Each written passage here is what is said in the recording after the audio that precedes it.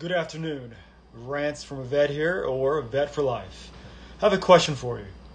Do you still watch CNN after they decided to attack the troops after their interaction with President Trump?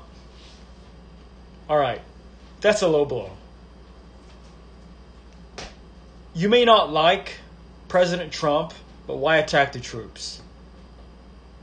Why even talk about something that they have no knowledge about?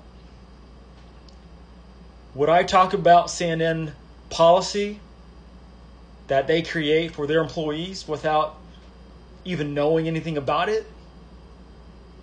They are suggesting that troops be punished for their interaction with the president when President Obama did the same exact thing by signing things, autographing articles.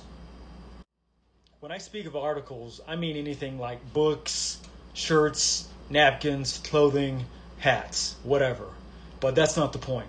The point is that the interaction between the troops and the president was quite legal.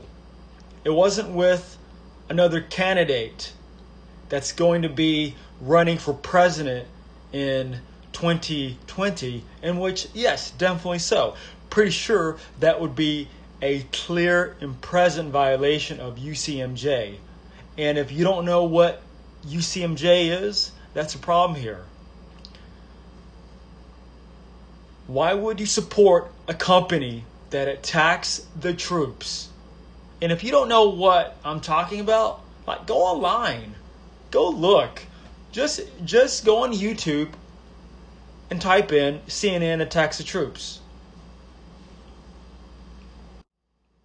I have no problem with interacting with people outside of the military.